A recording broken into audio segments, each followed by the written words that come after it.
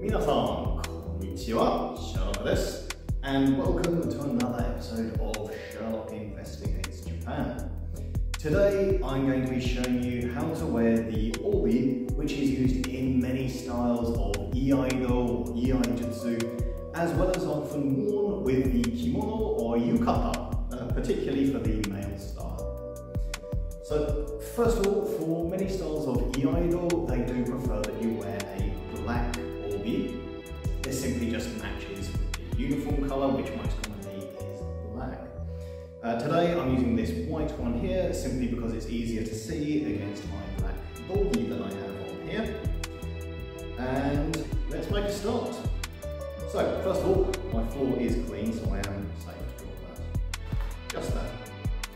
So first of all, these belts, they are long. They are quite wide. This is done so that it creates multiple layers and so that it can help to support the weight of the sword or any other items that a person would have in their pockets. First of all, as you can see with mine, it's getting old a little bit. The end here is somewhat frayed. For my purposes, that doesn't really matter. In some dojos, particularly for gradings, that is not a good look. So, best thing to do is simply you can fold over the edge here. That will hide those frayed edges, and once it's all tied around the middle, you won't be able to see this anyway. So that's a nice little way of saving those edges there. For today though, I'm not too bothered about them. Now, first things first. What I want you to do is take the end 30 centimeters of the belt here, and with my right hand, I'm pinching it, and I have folded the belt in half. At the moment, the point where the fold is pointing towards my right. So pinching that area there, 30 centimeters down, it is folded in half. Now, keeping hold, particularly of this area here, this is quite important for now. What you're going to do is start wrapping the rest of the belt around your body. Now, because I'm right-handed, I generally do this going towards my right. So, right hand is going to hold the area that I've pinched directly to the centre of my stomach here. My left hand is now pulling the belt around me. As it comes over the top, the part that I have folded in half, it points upwards towards my left shoulder at the moment. And I'm going to swap my hands over. My left hand is now taking hold of that pinch point where I've folded this obi in half. My right hand is taking a hold of the other part, the wide part. The wide part is going to continue to wrap around. It's currently wrapped around my leg as well, so there we go. What you want to do as the obi goes around is have it quite tight as well. If it's loose, it will not be able to support the weight of a sword, and the sword will end up flapping around the place. So, nice and tight. The obi is going to continue to come around again, and what this is doing is creating multiple layers. I generally aim to have at least 3 layers of the obi going around me. If you're lucky and you're a little bit smaller than I am, you may even have 4 layers as it goes around. Of course, if it feels loose, simply take a hold, pull, and this will tighten up. After you have 3 layers, the part you folded in half should be pointing almost upwards towards your left shoulder, and the wide part of the obi is now holding it in place. As you can see, I have some of the wide part of the obi left over. Perfect way to measure the correct distance here is 1 arm's length.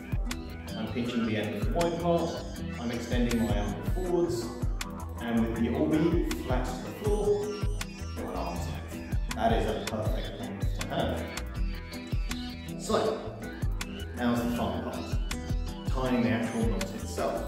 Now, one way of doing that with this length here is you then fold it in half.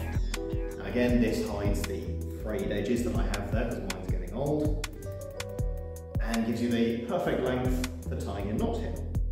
Now the wide part comes over the top now of the part that we folded in half, the thin part. The thin part goes from pointing towards my left shoulder, down towards my left leg, wide part comes over the top. Here's where it gets complicated. The wide part goes over the top of the thin part, and then it folds back on itself. So it comes underneath the part that we folded in half and back up. It doesn't go underneath all of the layers of the belt, only the part that we folded in half here, and comes back upwards. Now what does take a little bit of practice with this is being able to tie this knot and keep all of the layers of the belt nice and flat.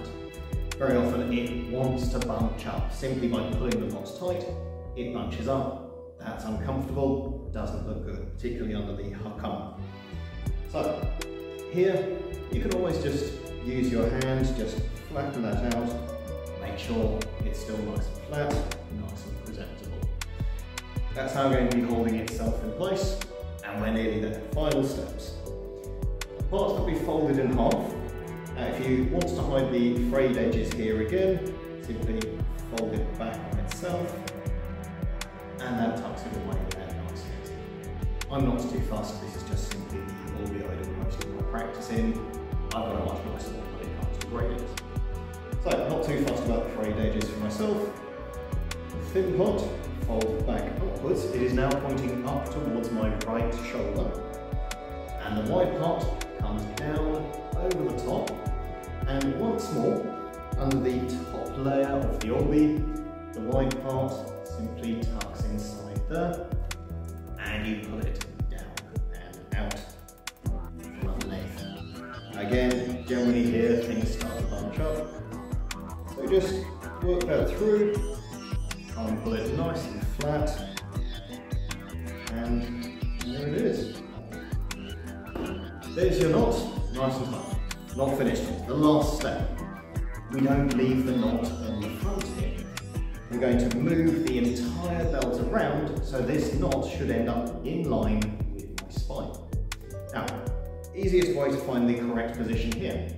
My right hand takes a hold just on the left side of the knot, so my left hand side of the knot here. My left hand, I find the dip in the spine there, and using my thumb, take up the belt here. So now, as I spin the belt around, now to do this and make it easier, I breathe in a little bit as well. Belt slides around, and my left hand now comes over the top of my right hip. My right thumb is now in line with the base of my spine.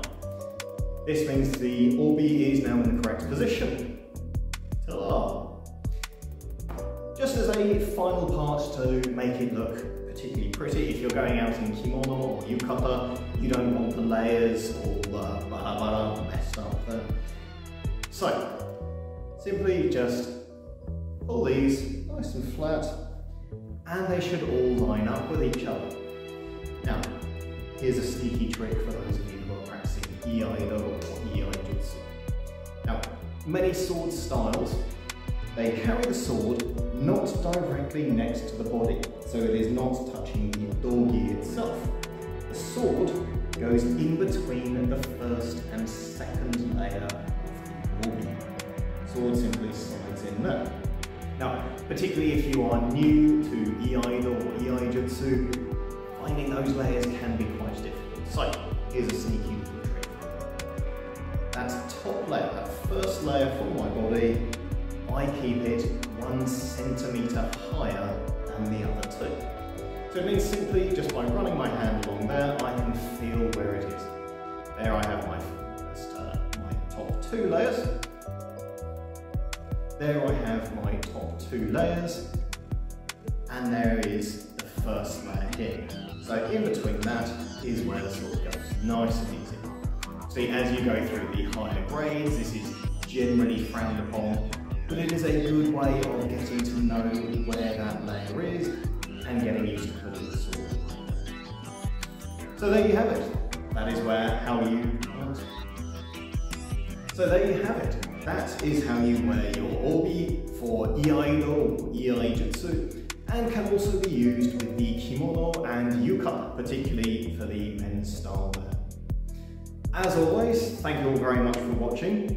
I am Sherlock。皆さん見てくれてありがとうございました。後で会いましょう。